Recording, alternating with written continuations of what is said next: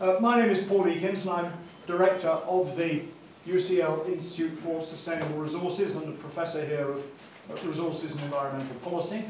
Also a member of the European Resource Efficiency Platform, which is through, that was how I met and got to know our main speaker tonight. One apology in that the Minister of State, Dan Rogerson, who'd been due to be with us, there is an urgent parliamentary vote in the House of Commons tonight, and as you will know, urgent parliamentary votes allow no absentees.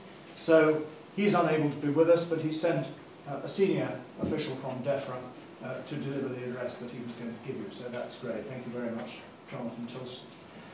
But it's now my pleasure really to turn the proceedings over to the UCL Provost, Professor Michael Arthur, who is going to welcome our speakers and indeed welcome you all to UCL.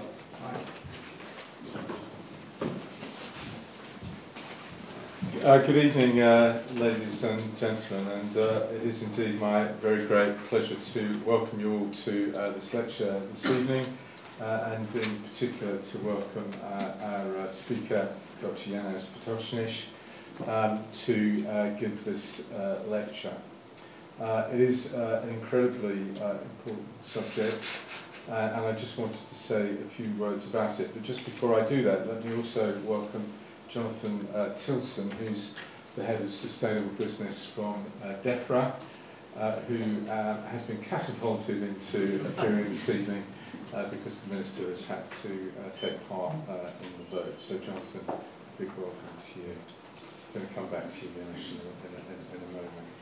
So what would we say about this subject? Well, our use of natural resources and how much we use, and also how we use them in the context of a growing population and the intensifying context of climate change is clearly one of the biggest challenges that humanity faces.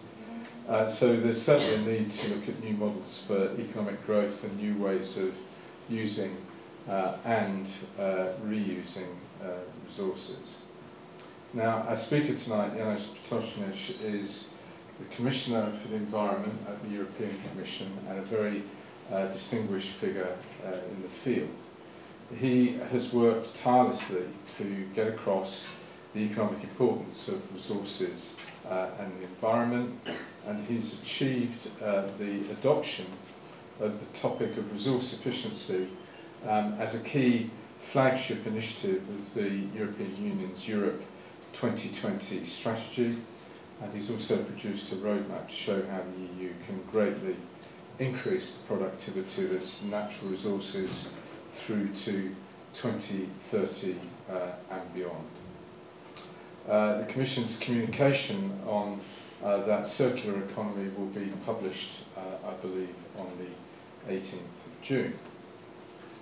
Here at UCL, I think we have three ways in which we feel that we're bringing our expertise to bear on these complex issues. And the first, of course, is Paul's unit, the UCL Institute for Sustainable Resources, and they're obviously undertaking research to promote the globally sustainable use of natural resources and to provide a cross-disciplinary forum for UCL researchers to work on resource and environmental issues. And I walked into a party last Friday where they'd all been talking to each other all day long, and there were some 90 people assembled for that cross-disciplinary forum. It was deeply impressive, particularly as I learned that that has really come together in just the last few years, 4 or 5 years. So it's a remarkable achievement to pull that all together.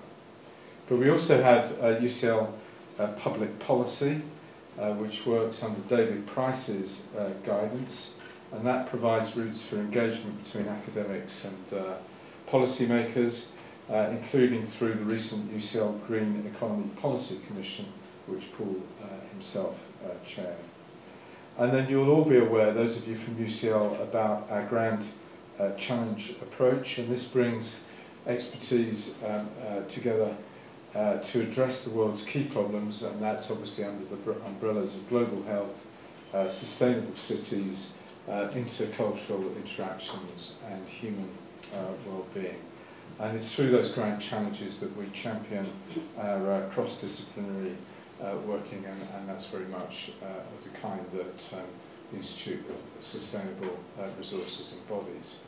I would just make the simple observation that all of those grand challenges will be heavily influenced by a single factor called human behaviour. So there is a grand unifying theme. But it's now my great pleasure to hand over to Jonathan, who's going to say a few words of welcome on behalf of the Minister. But Janez, we are deeply honoured that you've come here to speak tonight. I'm really looking forward to hearing your lecture. So thank you very much for coming. Thank you.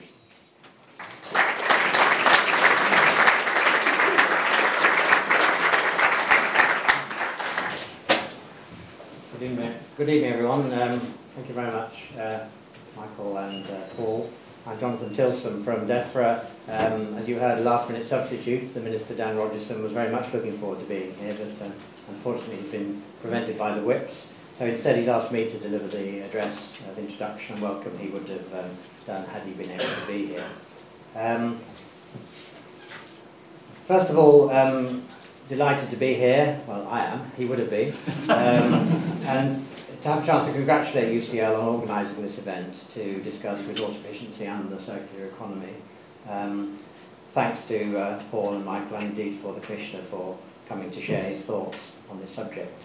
The Minister was very conscious that this has been a theme running through the Commissioner's tenure, and he felt that the reason these issues are so high up the agenda owes much to the Commission's passion and conviction.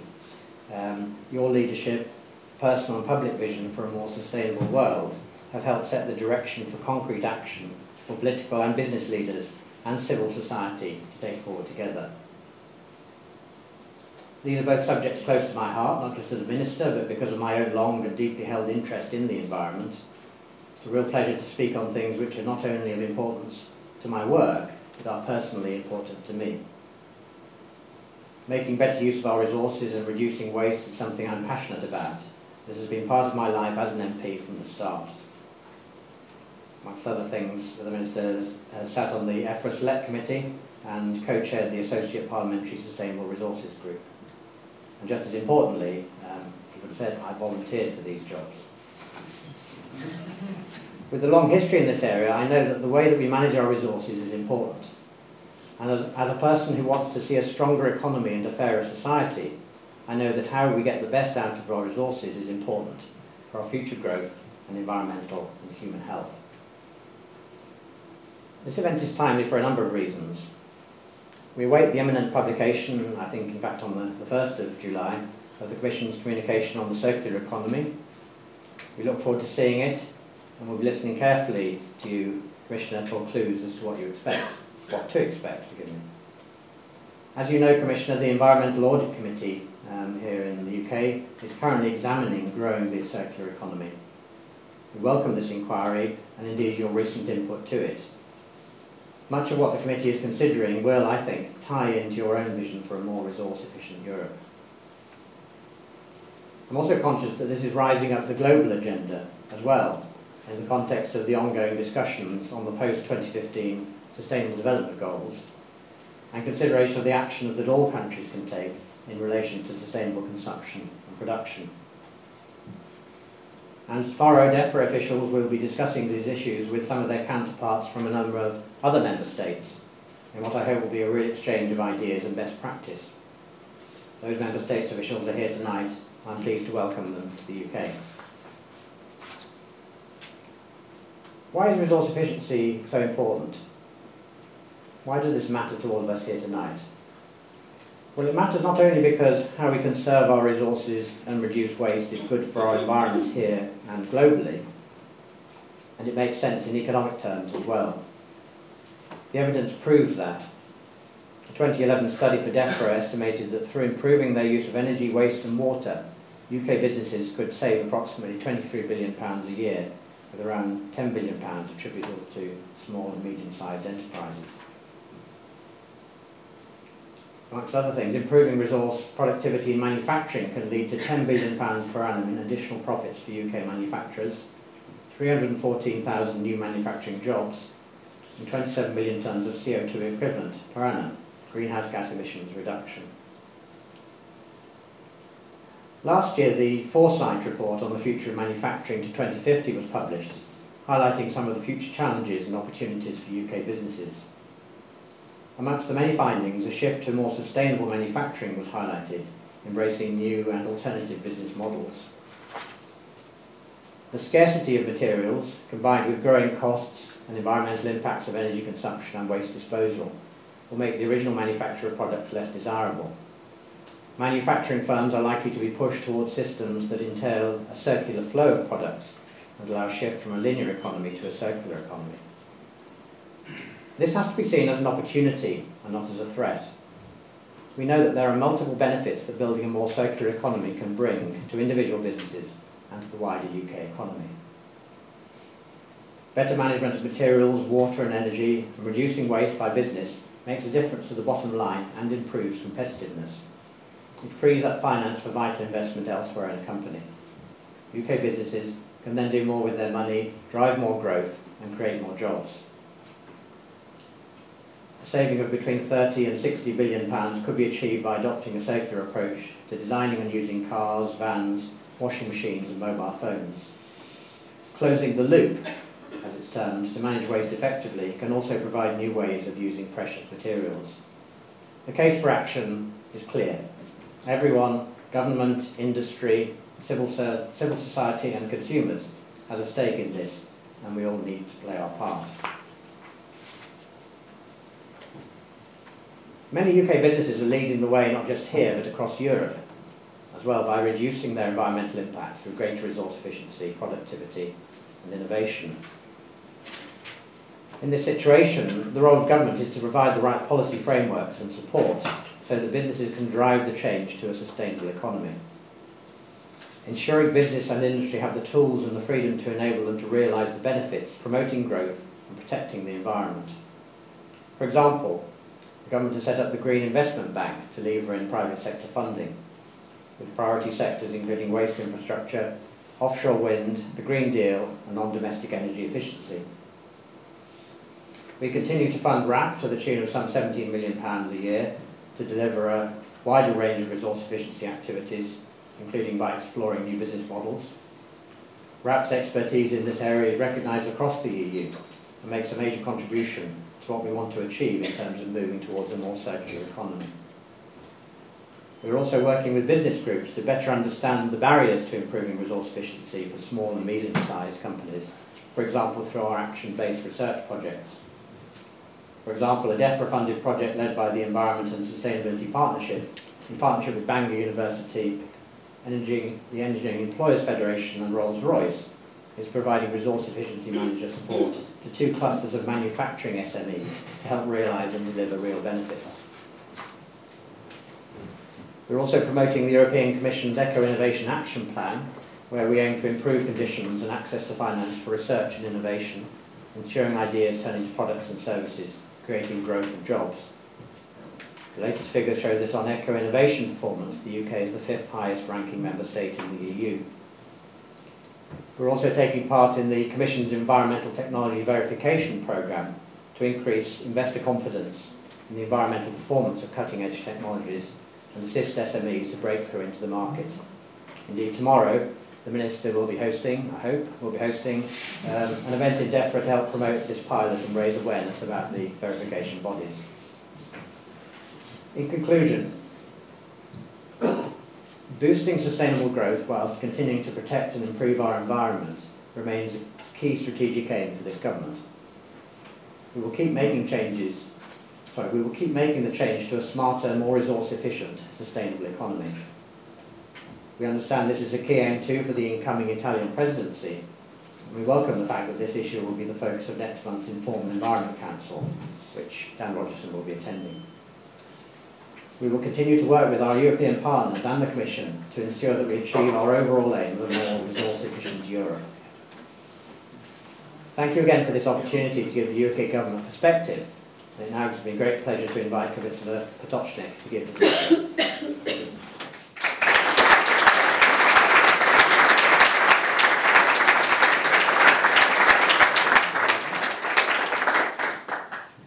First of all, really sincerely, I would like to thank you for the possibility to be here. Provost, for hosting me, and in particular Paul, because I have learned a lot from Paul during these last 4 or 5 years working in the European Commission and doing with that. For some of you, if somebody has already followed my TED Talk, which I have recently recorded, you will not hear a lot of new. But they told me at the beginning on our course that if you want to communicate with public, you have to repeat, repeat, repeat, repeat. So that's the lesson which I have learned, and part of that lesson you will hear today. So let me start.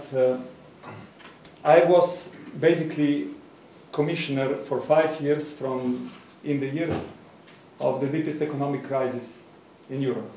So you would probably imagine that this is not the simple job, because I have heard growth and jobs so many times that if you wake me in the middle of the night, I will repeat those 2 words. But anyway, we tried to do our best. So one thing which I got a bit of the feeling, and it's a kind of a bitter feeling, whenever I have entered into the room, I felt a bit like Shrek or Incredible Hulk, in both cases a green monster, because when you are responsible for environment, practically everybody considers that you will defend environment regardless of anything else.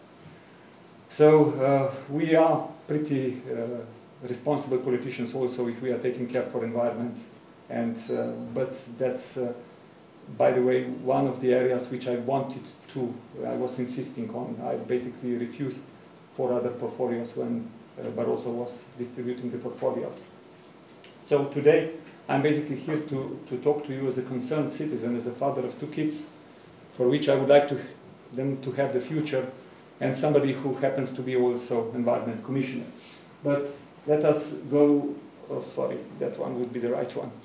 Let us go to the lecture itself. There is only one message which I would like that all of you would take with you when we finish. That's the change is unavoidable. And I will try to persuade you why this is the case. There are basically 2 reasons. One reason which are very vocal and everybody can easily understand them, but in politics it's part of the arguments which are not easily heard. It's the environmental arguments. The second part are arguments which are then connected to economy and are connected to competitiveness. I will share with you both. Let me start with the environmental ones. I read this in Nature in July 2012. It was signed by many scientists. Basically what it's saying is that human population growth and per capita consumption rate underlie all the other present drivers for global change. Let me try to explain you what is in that sentence. You all know that we are 7 billion currently on the planet, and that we will be in 2045 approximately 9 billion. We have heard those figures so many times that we simply take them for granted, and we don't really think what does that mean. And I will try to translate those figures to you. It means that in 1 generation we will have on the planet additionally more people than it was the total amount of population at the beginning of 20th century. At the beginning of 20th century was 1.5 billion. In 1 generation, in 30 years, we will have additionally 2 billion. That means in 300 days, less than 300 days, in 10 months, United Kingdom. It means in 9 days, in 6 hours, my country. So if you go to my country, which is obviously a bit small, you need to count in hours. But that's where we are. And that's a trend which is clearly happening, not in Europe, not in the developed part of the world, but which then complicates the thing even more, because per capita consumption is growing at the same time, and assumptions which were done by McKinsey are that till 2030 we will have additionally 3 billion consumers which will move from poverty to the middle class consumption. So everything would be nice if we would not deal with the planet where the resources are limited: fresh water, oceans, land, soil, clean water, clean air, raw materials, biodiversity, ecosystems, fuel, where by 2050 we will need 3 times more resources than we are currently using. We will need 70% more of feed, food and fiber than we are currently using. If the trends would continue like are now, then in 2030 we will be approximately 40% short of drinking water. And all that in the context that today the 60% of the ecosystems which are underpinning those resources are basically degraded or are used unsustainably.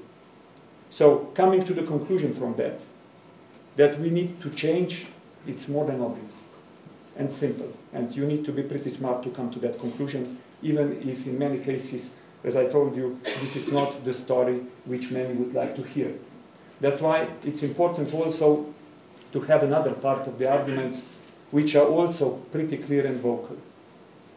There are 4 major reasons why in Europe we need to change. First is that we are locked in industrial society which is based on resource-intensive growth model. It started here with Industrial Revolution, and it's still prevailing model. We are using 15 tons of materials per person yearly. 5 tons of that becomes waste. Half of that is landfilled and lost forever. We are locked into economic model. We are locked in financial models. We are locked in infrastructure. We are locked in business behavior, in consumer behavior. We are simply locked in. The second reason is, if you look to the resource prices were falling during the 20th century with the exemption of 2 peaks, 2 world wars and the oil crisis. But the trend was falling. In the meantime, the labor prices were growing. And that's why all the companies were more or less focusing on labor productivity. And resource productivity was not something which was very much in focus. The things changed from the beginning of the century. From 1998 till 2012, we call it a hockey stick. 300% average increase of resource prices. 85% of European companies are saying they are expecting the increase of resource prices in the next 5 years. The third argument is that even today, if you look to the German industry, which is the biggest and quite developed European industry, the facts are that you can connect from the cost structure 18% to the labor costs and 43% to the resource costs. So even today, this is the prevailing cost factor. And yet, we economists still talk only about labor productivity. You will rarely hear anybody talking about total factor productivity, resource productivity, and other issues. And the fourth argument is that Europe is extremely import dependent. We are importing more than 60% of energy today. If you would took the periodic system, I can lead you through and show you how much of all resources, practically all resources which are inbuilt in high-tech products are imported. Which means if you combine those messages, those 4 messages, the conclusion is very simple. We will be, if we want seriously to keep industry in Europe, then it is utmost important that we start producing the same products using less energy, less water, less raw materials, products which can be reused, recycled, and that's basically where we should move. Otherwise, we are simply ignoring globalization and the changed world and the risks which are in this globalized world existing. So the conclusion is again pretty much the same if you go through the economic logic. We need to change the way we produce, we need to change the way we consume, we need to change the way how we live. That's conclusion to which you come through that kind of. Not a lot of people today are talking about that, but it is a prevailing and core question if we want sincerely to keep industry in Europe. Not protecting the unprotectable, because unprotectable is simply unprotectable, but creating new, seeing that as a major business opportunity for the future. So, if you want, now these were basically arguments which I would which I would like to underlie with some empirical evidence why we need to change. These are the clusters of the countries. Here you have Human Development Index, which means that this is the quality of life on the horizontal axis, and on the vertical you have ecological footprint, global hectares per person, which means are you in line with sustainability. So all the countries in the development are moving like that, here and then down. You don't see any country moving here. And by the way, this green territory here, it's good life within environmental limits. How many countries are within? 0. So the real problem which we have today, Europe is predominantly here, UK is somewhere here. These are clusters, as I said, it's not country per country. But UK has 5 hectares and 0.9 Human Development Index, so it's somewhere here. And if you look to that story, what is our challenge now? Our challenge is that the bulk of the countries which are here would not repeat our path, but if they, the only way that they don't repeat our path is that we change our path. And we are the technology drivers, and we need to show that that is possible. If we will not show that that is possible, then we will hit the wall. So that's basically what is the global situation at this very moment. So that's coming too soon. Why I'm optimistic? There is a number of challenges which are ahead of us, and a lot of them are connected with inefficiencies in the world in which we live. Turning coal into light, it's 3% efficient. Only 15% of energy we put in our petrol tank, it's used to move the car down the road. 80% of what we produce, it's used once and then discarded. Only 1% of valuable rare earth that we use in products are recycled at the end of the product life. And the final and the ultimate inefficiency is 80% of resources are used by 20% of earth population, which is of course also connected then with the poverty story. So if you take just one example, I'm pretty sure that you have all the mobile phone in your pocket. You can produce a wedding ring by recycling 10 kilos of mobile phones, or by digging from the earth 10 tons of gold ore. That's what we are doing, by the way. And that's what we should do. But the fact is that we are recycling currently less than 10% of mobile phones. Just think about yourself, how much of them are in your drawers and how much you are using. Which means more than 100 million each year in the drawers, and if you would just recycle those, in Europe you would get 2.4 tons of gold, 25 tons of silver, 1 ton of palladium, and 900 tons of copper. Just mobile phones. And I can develop that kind of story on practically any product you wish. Here we are. Here it's our society. So, the role of the markets. Of course, markets, I'm a believer in the markets, because even if you are not a believer, we don't have better thing to offer, and it will stay with us.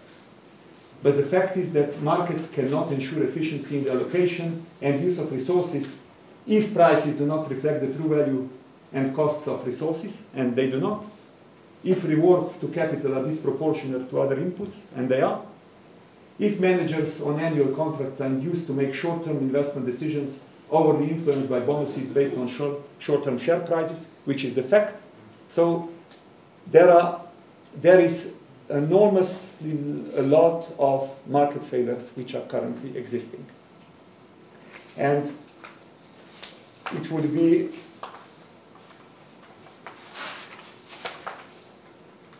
So if we look to the next slide, and when we talk about, I've heard many times, quite a lot of times also from your country, that we are over-regulated and that we should be careful about those things. There is one thing. Regulation is not bad, but bad regulation is bad. And we should be careful when we simply attack regulation itself. I will give you one example. I think it's the best for this moment because the Football Cup is going on. Football is as much global game as its market economy, which is also global. So ask the best players on the football field, do they want to have a good referee and clear rules of the game? This is, by the way, regulation.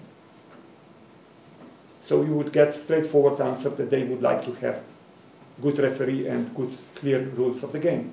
Because if we would not have them, the alternative is chaos on the field and the most aggressive players prevailing. And that's many times happening today on the global market. And that's why you need clear rules, predictable rules, which are leading us somewhere. Because we need to know where we go. If we don't know where we go, then obviously we will have a problem and hit the wall. I'm a believer also in innovation and in incentives. We have adopted the Eco-Innovation Action Plan. But for innovation, again, to be really efficient, you need to give a clear policy signals in which direction you would like that innovation goes. I'm a believer in product design. You have probably heard about eco-design many times also from a critical side of view. But what is the essence of the eco-design? The destiny of the product is decided at the moment when it's designed. So if it's designed in a way that it can't be recycled, if you can't remove the battery from your mobile phone, then you have a problem. That's why the eco-design is so critically important. Then consumers' behavior. We have eco-labeling instrument in our hands. But currently, we have approximately 400 eco-labels globally. 48% of consumers, 1 out of 2, are saying that they don't trust anymore to the eco-label. So something is terribly wrong there. But it's enormous power in the hands of the consumers. And finally, of course, also business model, it's important part. So it's not important that you owe something. It's important that you use it. That's why sharing, leasing, and other models will in future be more important than they are today. So yes, eco-industries are important, but the real question is how we change these nice, clear examples which we have in some companies to the prevailing trend. Not eco-design, not eco-industries are the answer of the game. The answer is changing traditional industries in a way that they will respect the very problem which we have to address. So those two words, resource efficiency and circular economy, are so important. It's interesting that this is explained to you by an environmental commissioner, because in essence it would need to be explained by somebody else. But we have worked on resource efficiency in the first half of the mandate, and we are working now on the circular economy in the second half.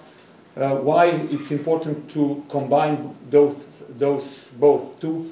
Because you can still be, in the linear economy, you can still be resource efficient, but you can still lose a lot of things. So I think it's very important that you go from one step to another. This is basically, in essence, the summary of the proposal which we will deliver, not like you mentioned on the 18th of, never mention the dates if you are in the Commission. But since we are very close to that date, I will dare to mention that we will deliver it on the 1st of July.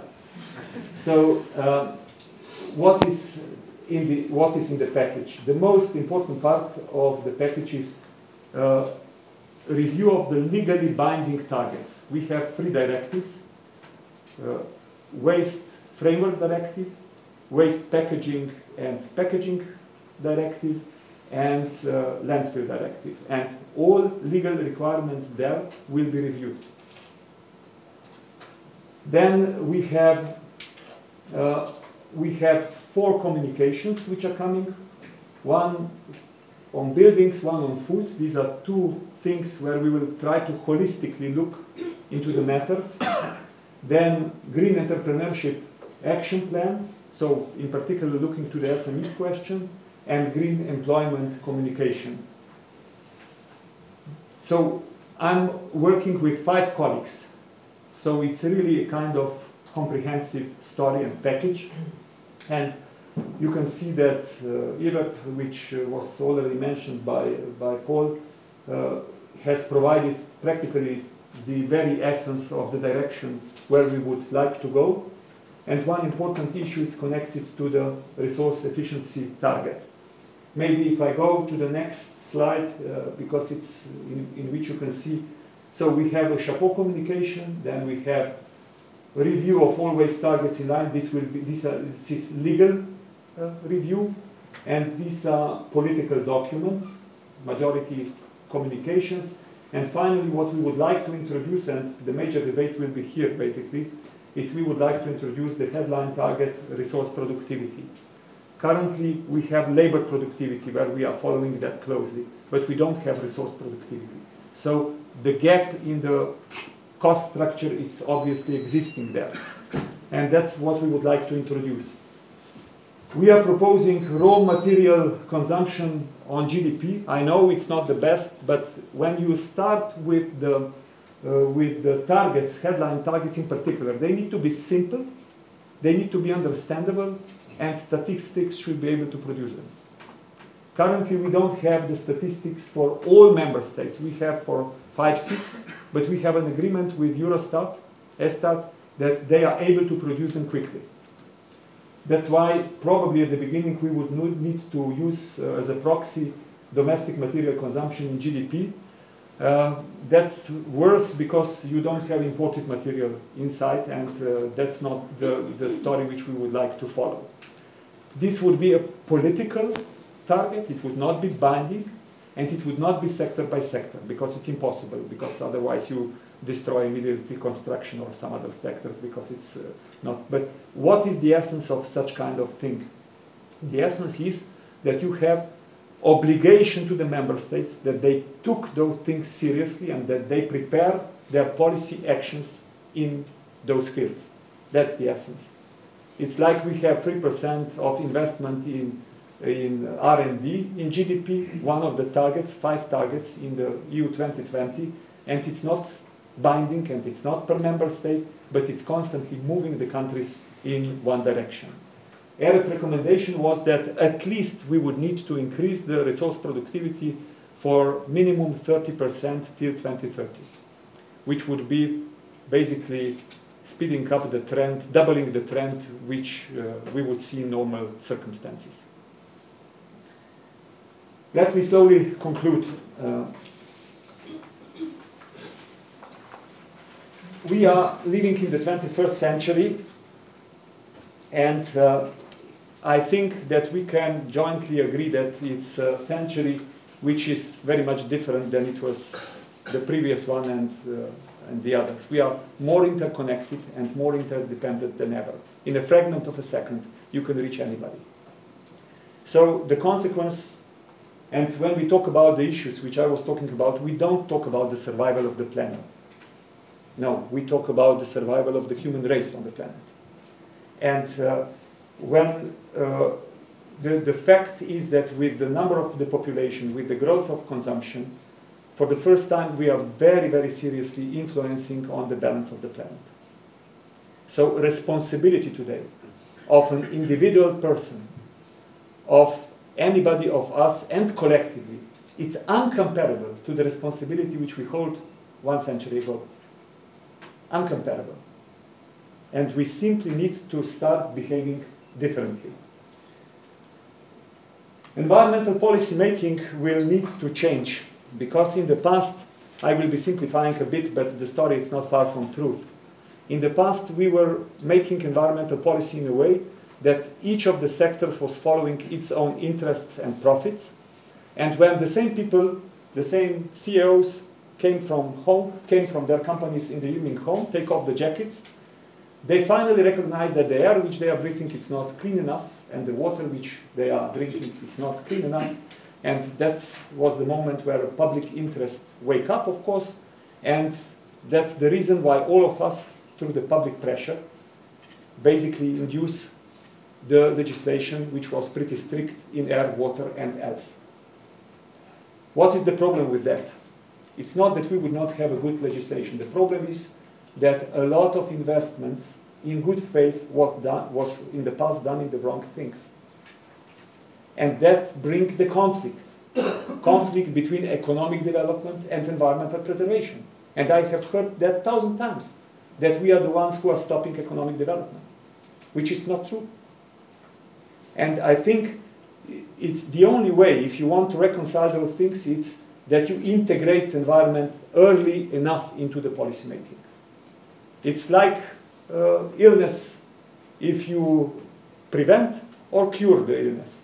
If you prevent the illness, that's integration. If you cure the illness, it's more costly and you are ill. And that's basically the situation which we are facing in our environmental preservation currently. So I've also heard 1,000 times that, yeah, fine, what you are saying sounds very good, but now it's times of crisis, and we should focus on the short term and leave the long-term questions aside.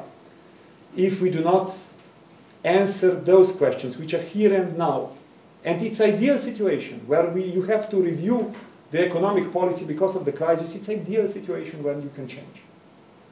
So don't listen to anybody who will be selling you the story that these are longer-term issues. This is short-term, here and now.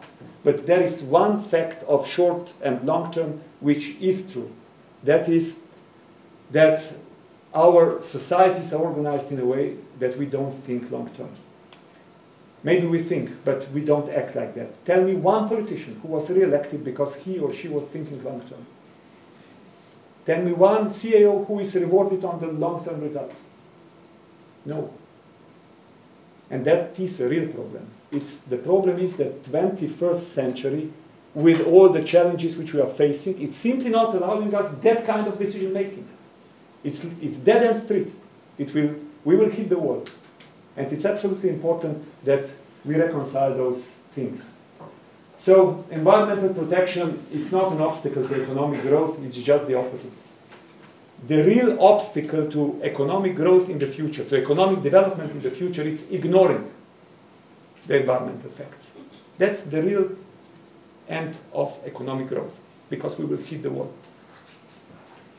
We should learn from nature, in particular when we talk about circular economy, because nature, it's the biggest, the best organized circular system. Millions of years of adaptation where nothing is lost and everything has a purpose. And people are saying that the best time to plant a tree is 20 years in the past. Actually, we have missed that point. But the second best, it's now. Because you would certainly not like to have somebody like me in 20 years standing here and telling you the same story. Basically, it will not be the same story. It will be much more dramatical than the story which I have shared with you today. So, that's the last slide. Basically, environment and economy are two sides of the same coin. And we should finally stop flipping that coin. Because it will do harm to the economy and it will do harm to the environment. If I have learned anything in 5 years of my mandate, was the simple truth that if you want seriously to protect the environment, you have to go to the basics of the economic theory and economic behavior. Not going there, we will constantly fight only with the consequences. And the second, if you seriously want to talk about economic development, economic growth, new jobs, you cannot talk about that taking into account that we live on the planet with the boundaries. And those two things are the things which are the change I would like to remember from today's lecture. Thank you.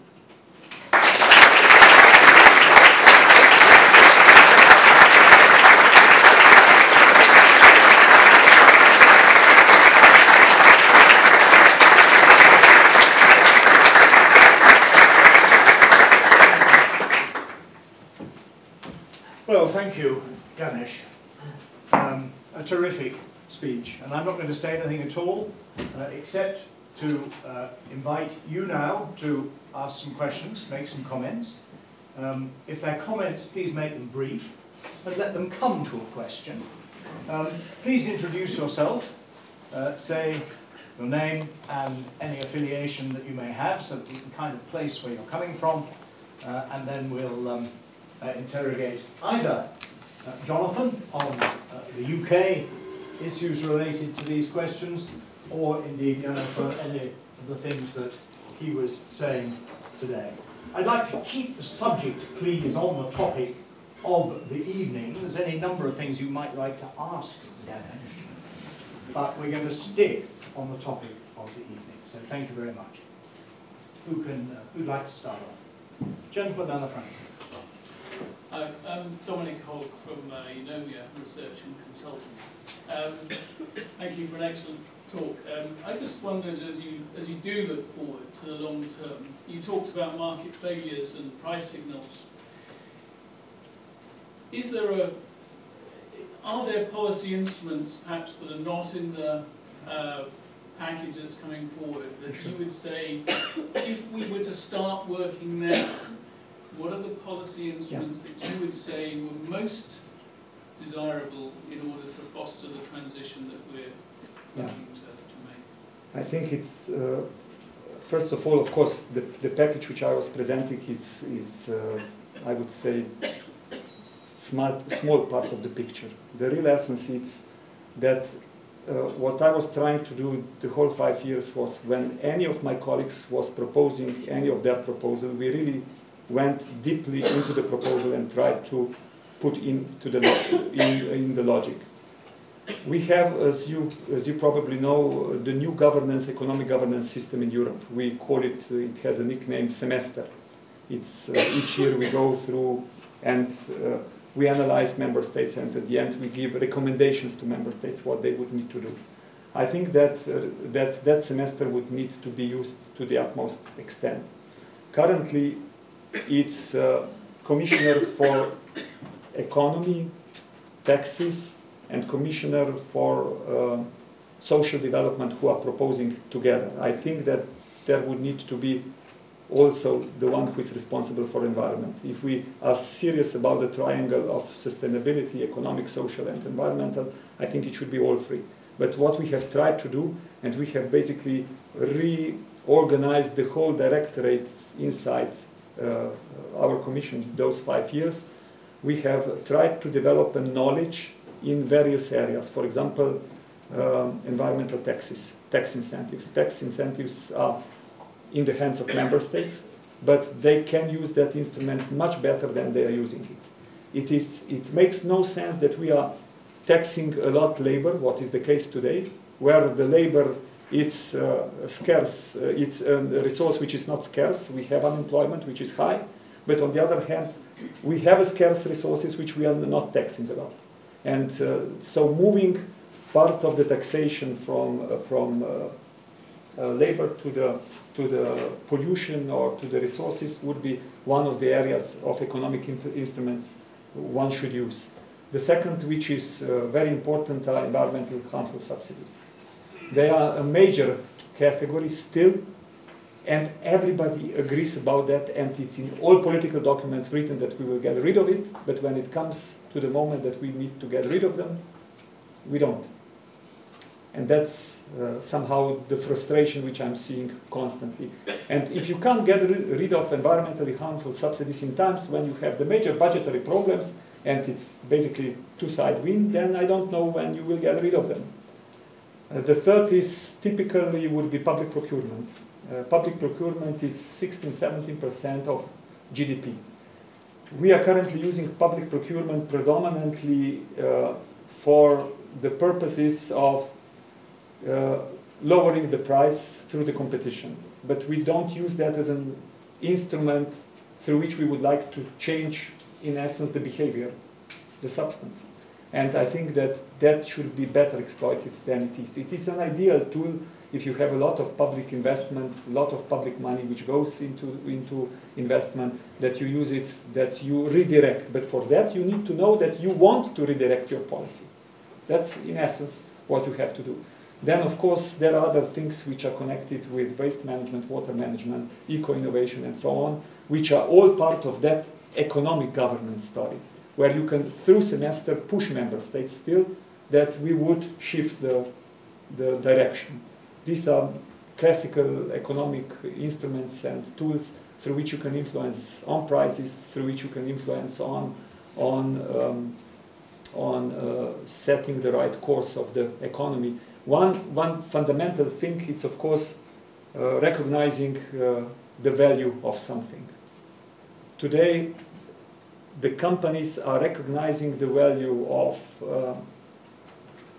of energy because they pay it. They are recognizing the value of raw materials because they pay it. They are recognizing the value of water so-so because we don't charge it properly, and in many cases don't charge it at all. But the rest, natural capital, ecosystems and so on, that's practically for free. So you can still, you don't have it. So natural capital accounting, corporate sustainability reporting, those are the core elements if you want to shift the economy into the right direction. And for that you need good statistical system, you need to change, you need beyond GDP story, which is the fact that all of us know that GDP is not the only measurement of how happy we are and how good we live in our countries, but it's an important measurement. It will not disappear, but it would need to be accompanied also with other things, and that's basically, in short, a long story of the transformation which one would need to do. So it's really whatever you touch, you have to change something, but it's important to know that whatever you touch, you have to understand that you go there, and you have to touch it that you go there. Thank you. A few more hands coming up. There's a lady, two ladies at the back there, so let's take them next. Yeah. Hi, my name is Boyana Baja from the University of Cambridge, and yes, I was really inspired by this excellent point you made about labor efficiency versus resource efficiency, and how the taxation is always on the income and therefore labor, and maybe some of this could be shifted to resource taxation. How do you think, what do you think would be the best way for this shift to happen across Europe for each member state, or could that be done at the European level? You're asking to change a treaty.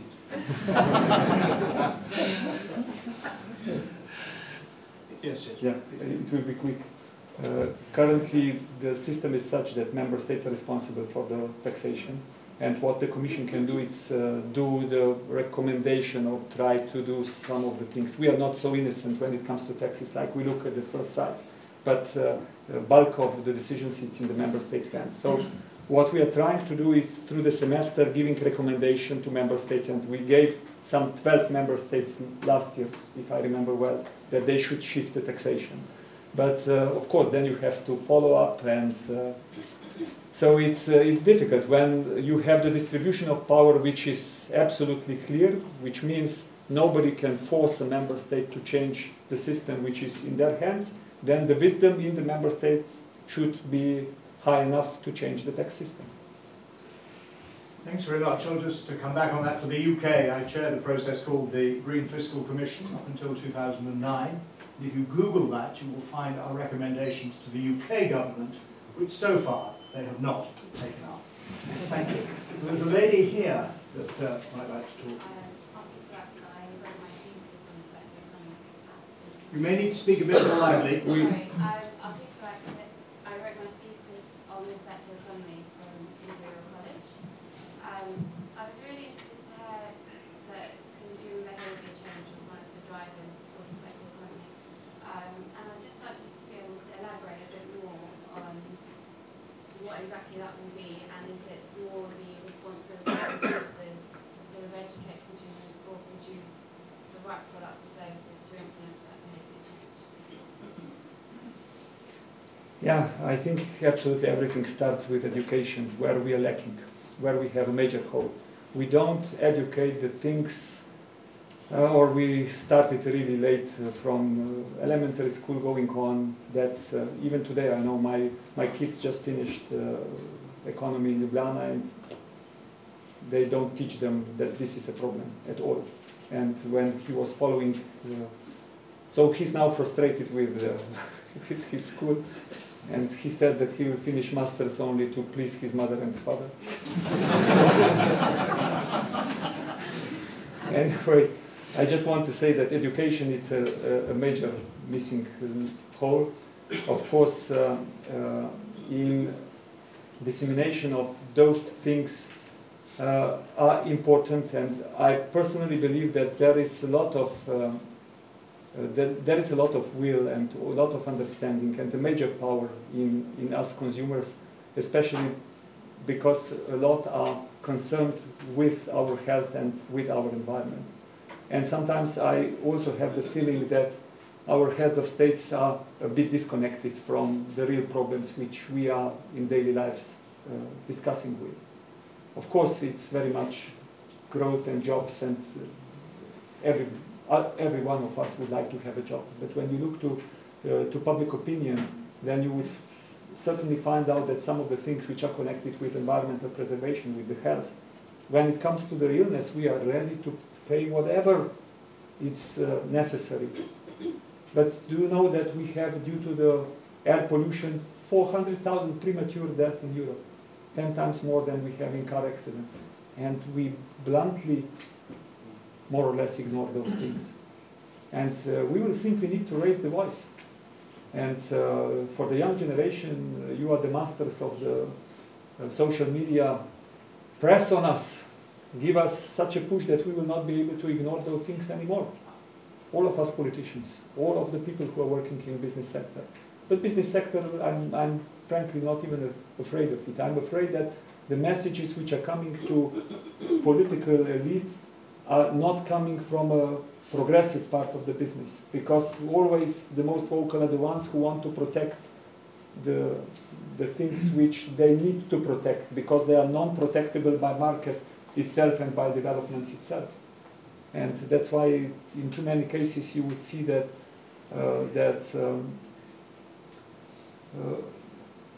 that associations which are protecting, or which are protecting the interests of various sectors are very much following lowest common denominator, and that's not good.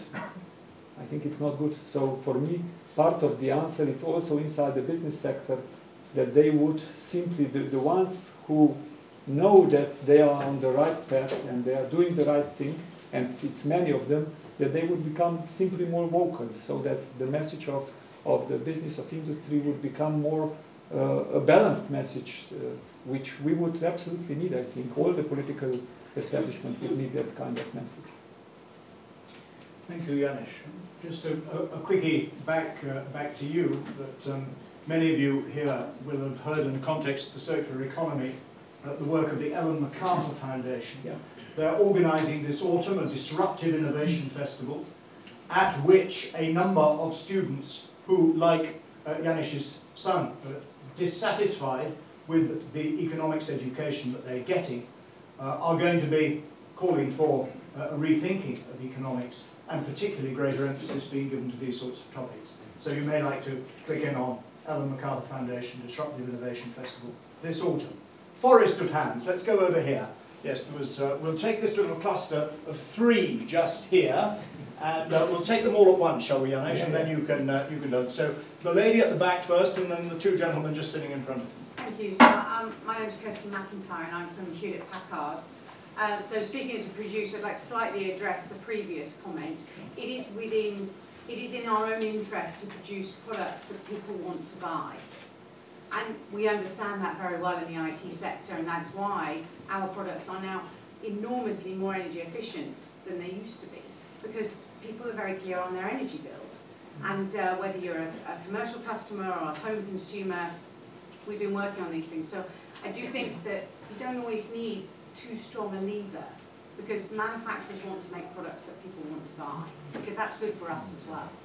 So I have a question slightly around that topic, which is really, do you see any, conflict is quite a strong word in here, but do you see any conflict between the requirement to reduce carbon emissions and the requirement to increase potentially recycling, recycled content in products? When I think about collecting all of that 100 million mobile phones, it's going to take quite a lot of energy to do that. And is it worth it, is the question, when you're also trying to reduce greenhouse gas emissions? Okay, I'm going to give Janez a chance to think about that. He's writing furiously. A gentleman just in front. Nicholas Watts, linked to the Free University Berlin.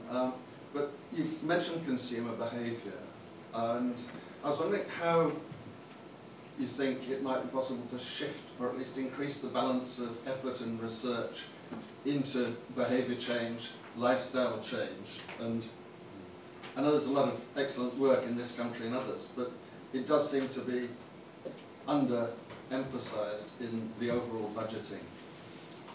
And the gentleman to his right. Kyoto University. I'm very impressed about the last part of your slide, which is saying about the issue about the time scale and not the kind of the geographical scale. So I think economy and the environment is much different. Economy is very short-sighted and very small scale or now global industry is happening. So how would you expand your kind of brilliant idea into the generation, the long term, and the very, very wide space, wide global areas, extend the regions of countries? So 3 pretty simple questions for you, and you've had some time to think about them, so away you go. Since I was listening to the second and third, I didn't have the time to think. Now, if we start with the first one, yeah, there are always trade-offs between solutions, and you have to think about that. That's why all the methodologies which we are developing, and we are doing a lot on pilot currently, we started with an interesting activity which is called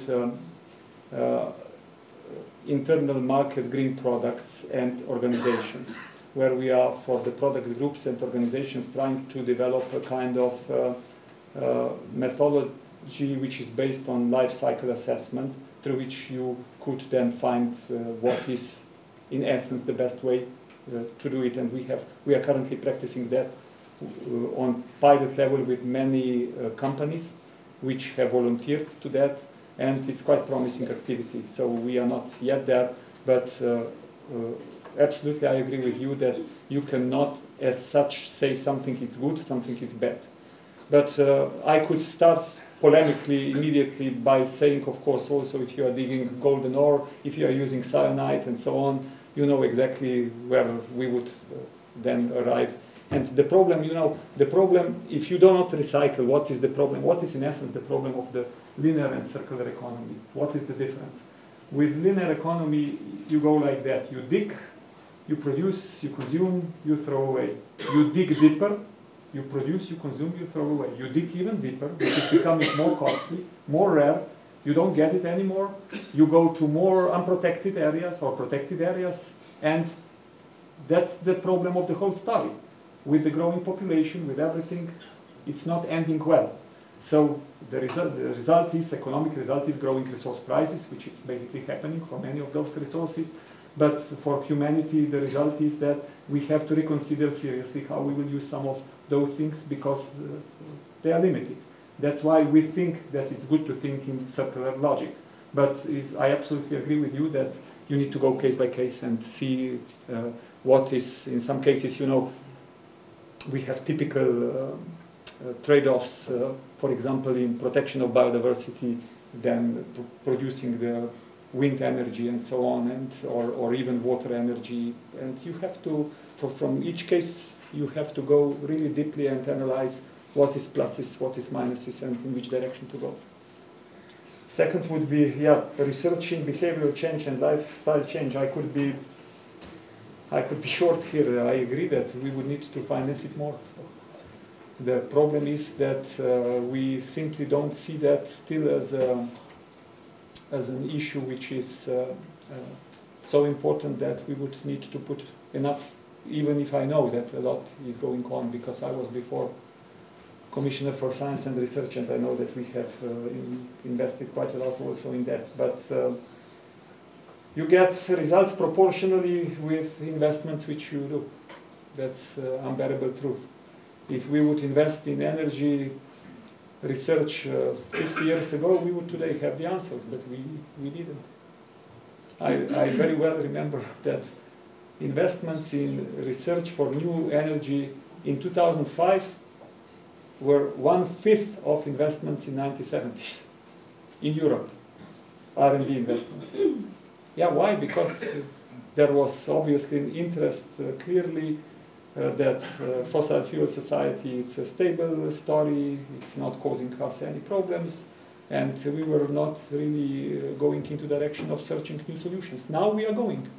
And in particular when the countries like Germany or Japan, who are high-tech, decided that they would go no nuclear, you can expect that we will move very fast. And we are moving in some cases very fast, with some mistakes also, but moving very fast. And that's the same, it's here. So the things which you believe that they are important for the change of the future direction, in those you have to invest. How expand the idea? That was the gentleman's question. I think it's a lot is going on, especially from Rio +20, when we started those discussions globally very much, where finally the green economy was recognized by all member states, I mean it UN member states.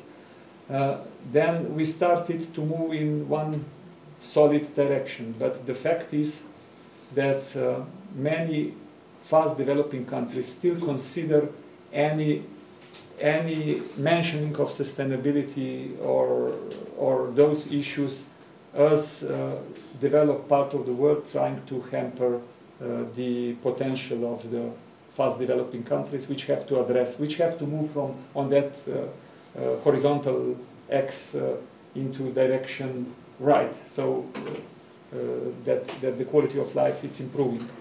So that's why I was absolutely clear. So without us who are technologically advanced, who know the answers, who can provide the answers, moving down, they will not move down. They will not move in this direction. They will move up and down like we did. And that will be disastrous. So ideal opportunities are discussions which we currently have in New York, post-sustainable development goals. We are currently discussing, I'm also in charge together with Commissioner Piebalgs for that story, so if you wish we can go in detail. But I can tell you that what is currently happening is that we try to expand the Millennium Development Goals story, which worked pretty well on the least developed part of the world, on the Sustainable Development Goals, where this would be applicable not only in least developed part of the world, but globally to all. And that's where we are currently very much trying to push, and we have from the Commission side proposed the communication with 17 areas. Currently the things from the sustainability point of view look pretty good, because the targets which we try to introduce there are pretty strongly present, but the whole discussion in New York is still ahead of us. So at the end of 2015, the things will go parallelly. On one hand, we will have climate change negotiations. On the other hand, there will be discussion about sustainable development goals, and they will come together, these two conferences. They will not come together, but they will finish at the end of the same year, and hopefully we will move somewhere. The message which I try to share that it would be understood. In the Millennium Development Goals, there was a clear goal which was written that we need to provide clear drinking water and sanitation water for all. That was black and white. But if you do not protect water first, so sustainability of water first, then you can write it 10,000 times if you wish, but you are not able to provide it. So it is sustainability, it's part of poverty eradication. So if you do not join those two things, and if you do not combine the policy activities, you will simply not be able to, with all goodwill, to address the poverty eradication. Okay, with each answer, it's more hands. Yes, absolutely. I knew it would be like that, and clearly I'm looking at the clock, and we're going to have to stop. So I'm just going to take 3 more or less at random, and I've not been very good at seeing whose hand went up first. So I'm going to go right to the back there, number 1. I'm going to come right down here, number 2, and I'll take the lady there, and at the back, number 3. Okay. So, Emma Fenton from the Institution of Environmental Sciences. It's a bit of a theoretical question. What happens if your proposed package of measures isn't enough to sway political will? So you used air quotes, and I'll continue with your analogy. The recent Red Hat report quite clearly demonstrated that the current EU unit values aren't stringent enough, and yet the Commission was unwilling to reopen negotiations on the air quality directive because political will wasn't there. So you have your circular economy package, which has presumably very strong evidence for a case for strengthening and changing our economy. What happens if the reaction is the same, if the political will just isn't there to accept your measures? okay, let's freeze that one there, and we'll come down to this corner here. Graham Stevens, independent expert team, blue-green independent expert team. We have, as a member state, a judgment against us on a water directive, and as you just said, we're about to get one on air pollution as well.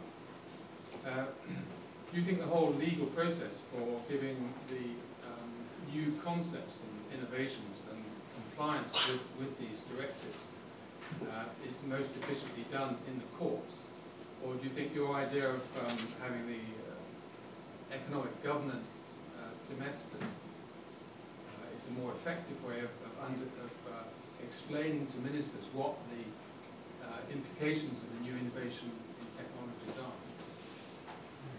Right, interesting question, thank you. The lady at the back, yours is the last one. Ines Grotska, Chief Executive of the Renewable Energy Association. Thank you very much for your presentation. I want to be a little bit devil's advocate here. What evidence would we see that such a package like this will work when we've had an instrument, a market instrument like the EU ETS, where that is supposedly supposed to change and shift behaviours, industry and energy, and yet it's probably one of the most ineffectual out-turning market instruments. It's not doing its job. We're burning more coal now than we've ever in Europe. So I'd be interested in your Right, 3 very different questions. And then I'm going to ask Jonathan for some, you can pick up anything you like. In fact, I'm going to ask you after the second one so that we give the Commissioner the last word, okay? So just to give you a warning, pick up any of the questions that you feel you like. Perhaps the ones about UK infringement.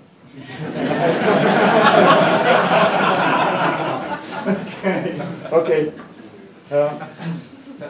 The first question is pretty. What happens if political will is not there? Problem. Serious problem. But no. First, for a politician on my position, the first reaction is frustration, and then, of course, it's the problem for all of us. I've been present on the discussion last week when we discussed the new package for air quality, which you also mentioned. I was present in Environmental Council. The minimum what I can say after that is frustration. Because when we discuss 7th Environmental Action Program, everybody is calling Commission to be bold, ambitious. You should write that much more boldly than you did, and then we come to the air package. We still agree that air quality and health is absolutely something which we should address, but then when we propose concrete things what you have to do, and we have proposed it with clear cost-benefit structure in our head. So the proposals are the least costly and the one who provides most benefit. Each and any country practically is saying, no, that's not for me, that's too difficult, not farmers, not those, don't touch that. And there is one thing which they simply don't understand. Those costs about air quality are here and now. Here, only not paid by the polluters, but they are paid either by people who get ill, either paid by health security system, which is covering, I don't know, through the budget, either they are paid by a CAO whose workers are not coming at work because they are ill, either they are paid by farmer who is losing the crops, they are paid. So just redistribution of those costs is different than we are proposing. What we are proposing is, let's cut those things, and first, if somebody is not satisfied with the cost, of course, there will be much less people ill. There will be much less eutrophication. There will be much of less things lost. So that's the whole point. And many times I'm simply frustrated with too much short-term logic which is coming into a place, and where we are really committed when we talk about problems in principle. When it comes to concrete things, suddenly this enthusiasm, it's not existing anymore. And by the way, I was telling in the very same terms, addressing the ministers, so that you won't think that I don't dare to tell, because it's obviously inconsistent. It doesn't make sense anymore that we do such kind of policy making. Obviously, there is not enough recognition that the problem exists, or there is clearly lobbying voice coming bottom up, which is stronger from the sectors which would need to expose themselves more than other sectors. But if I would continue with the example of farmers, we have practically each sector was very much addressed via various type of legislation how to cut air emissions. And in the farming sector, we haven't done really something serious. So methane there, it's an absolute must that we have to address it, because it has huge consequences, not only on air quality, not only on ozone as a precursor, but also on the questions of the climate change, because it's much stronger climate gas than CO2. So it's basically hitting two targets with one bullet, and I think it's more than logical. And so, but there is no answer to your question. If there is obviously not enough will, it's not enough will when the problem will be such that you as citizens will not tolerate that, there will be enough will. Second, legal process, that's a really good question. So to tell you, the thing which we hate in the Commission most is infringement. So we don't like those things. If somebody thinks that we enjoy sending any country to the court or anywhere, we hate it, because it's conflict. But on the other hand, we have clear questions which are coming from civil society, and very rightly so. What are we doing that 5-6 years their country hasn't obliged with something they have committed to and they are not? And we are doing nothing. And according to the treaty, we have to do it. So we don't have the possibility not to send somebody to court or send him. There is a bit of flexibility which you have in your hands. But when the things are simply too long on the table, there is no way. So we have a kind of saying, strictly helpful and helpfully strict. And we try to apply it, whatever means that in practice. But I agree with you that the tools which are soft tools, semester and so on, are really powerful tools, and we should use them. We haven't done that enough in the past. Also because this governance was not so much in the Commission's possibility to advise member states. Only after the crisis, you know, that the semester basically was born. And I think that this is a tool which we should absolutely use more, and try through this tool to achieve at most that we do everything possible that we do not arrive to the infringement. So we should combine those things and use the preventive absolutely as much as possible. But that will simply not change the fact that in some cases there will be no other possibility than opening the infringement and going to the court even. Just hold it there, Janez, because I'm now going to bring in Jonathan to comment on any of the questions, discussion that you may like to. Thank you. Tempting as it is to me to talk about infractions, I'm going to resist that. I'd like to ask about the role of business, which surprised me by not featuring more in what you've had to say. I'm very business-facing in what I do in my role, and I'm always a half-glass-full sort of person. So when I see encouraging signs of businesses thinking further ahead, trying to be more sustainable, seeing the potential gains to them on the bottom line and also wider benefits and so on, and actually trying to be progressive and so on, I'm very encouraged. And there is some of that activity. Why isn't there more, and how can we encourage companies to engage more in the agenda we're discussing here?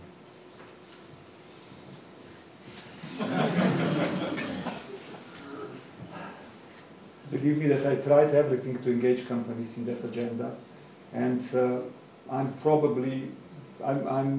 by the way liked very much in business sector, so I'm approachable from business whenever it's possible, like I'm from the civil society.